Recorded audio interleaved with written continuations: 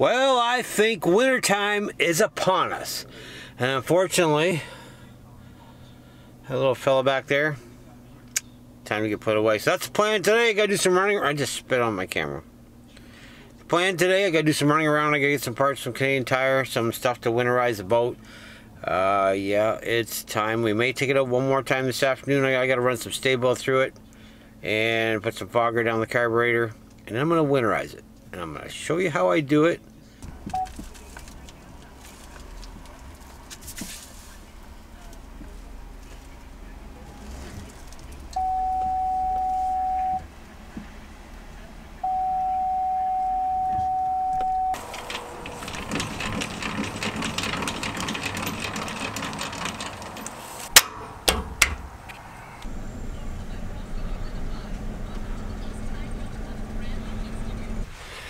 Alright, didn't bring the camera in the boat. The boat was awfully wet inside. We just went up the river back. Boat ran like a top. Hadn't been running in a month.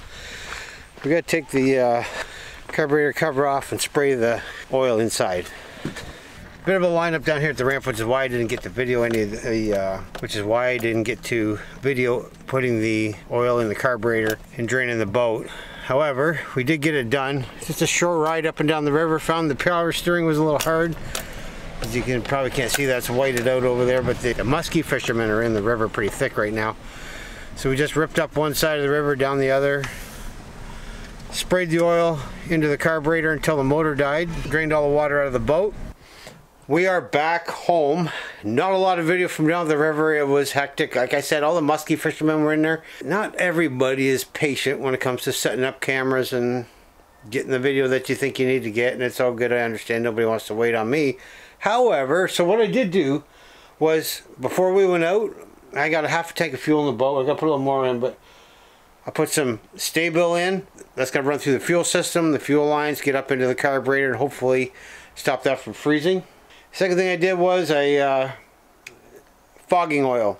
Sprayed the carburetor with fogging oil while I was sitting at the dock. Again, I'm taking time doing this.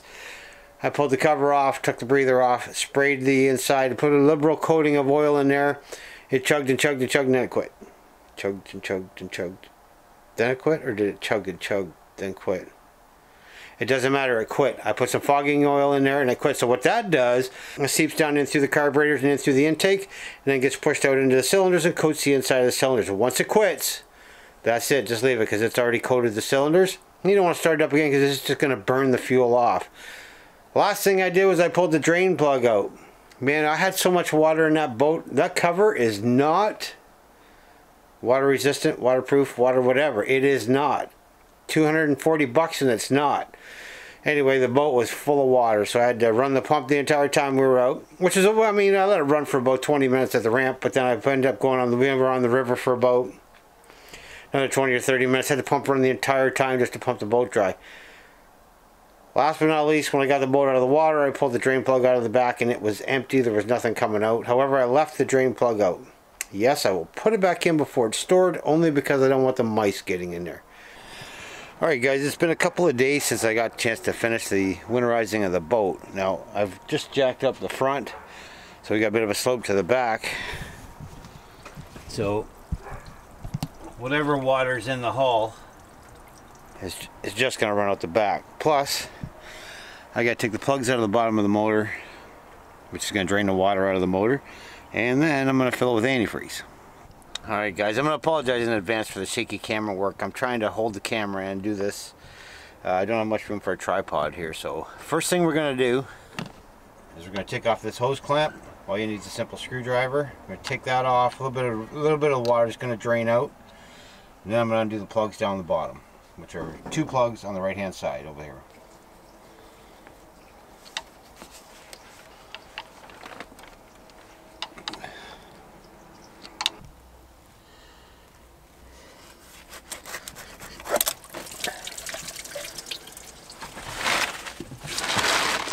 Alright, so we take that hose off. A little bit of water is going to come out of here. Going to take this hose here off as well.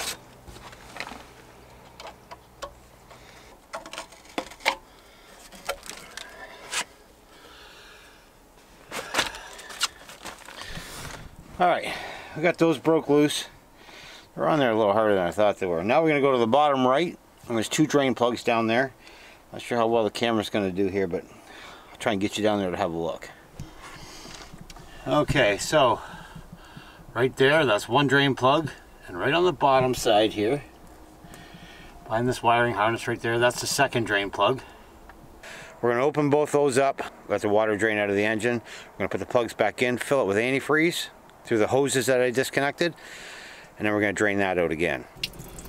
Alright guys, so I got this one here loosened off. Just try and take it right out.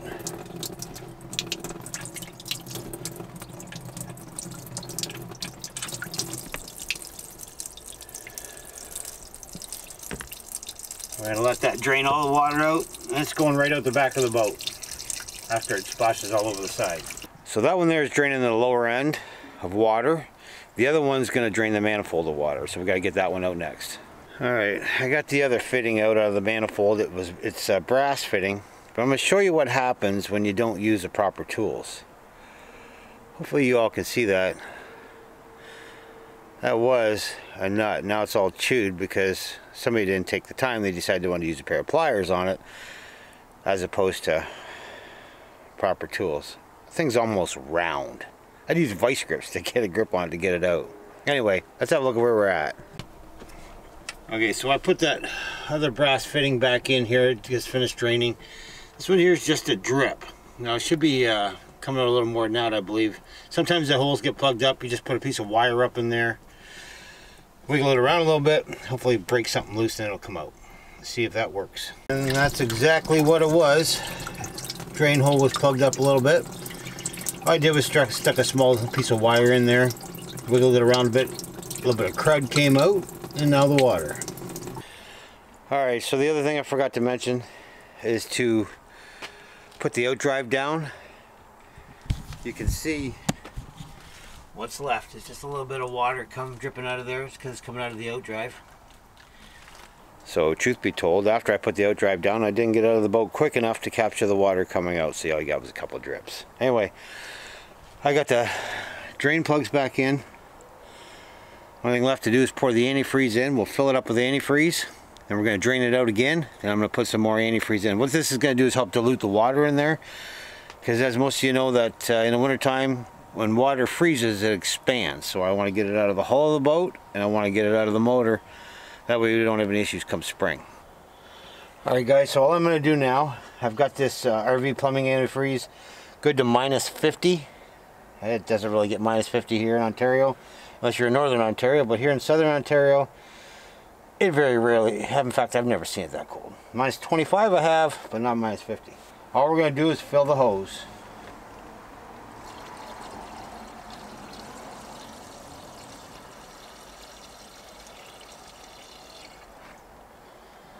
And it may or may not come right back out here.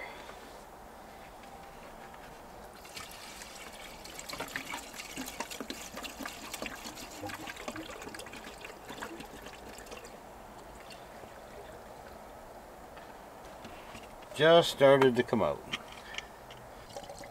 Okay, and there we see it coming out the bottom here. Well, that means we got it all the way through the system. Now we're going to switch over to this hose right here. And it too should come right out here.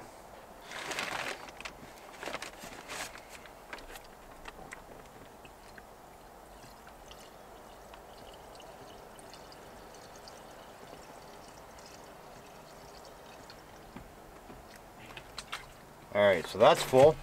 So what I'm going to do now is I'm going to undo the drains, drain this out, because that's going to dilute some of the water that's left in the block, and it'll drain out the bottom. When I put the plugs back in, I'm going to put what's left back into the motor, and then if there is any water left in there, that'll help dilute the water, therefore it won't freeze. Alright guys, you'll know when you got it all the way through the motor. The antifreeze I put in was orange. What's coming out is orange, so it's been completely through the motor from the top to the bottom. I'll take the other drain plug out now, and it'll be orange as well. Alright guys, we got the block is drained, both plugs are back in, it's been flushed out. So I gotta get another gallon of antifreeze. I'm gonna put some in the lower end, back in the top end as well. That way, any remaining water in there will be diluted by the antifreeze. That way it's not going to freeze up on us and cause us some major problems come springtime. So, just about done.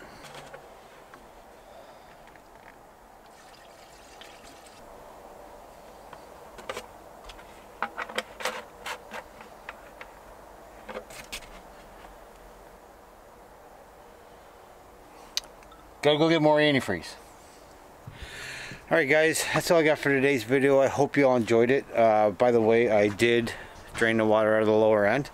I do have some wet carpets and just a little bit of water in the hole. You got to make sure you get your carpets dry and shot back the water out of the hole. You don't want any water in the boat whatsoever. And we're going to double tarp it to put it away for the winter. So not really that hard. Take out a couple of drain bolts, fill it up with some antifreeze, make sure all the water's out, and you should be good to go.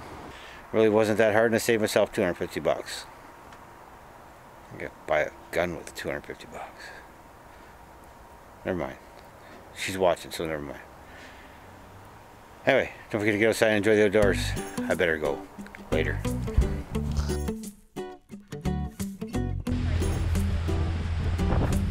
That wind's a little cold, eh? Especially when you're wet. That's why they call it a lake. It's water. Ain't none of you gonna melt.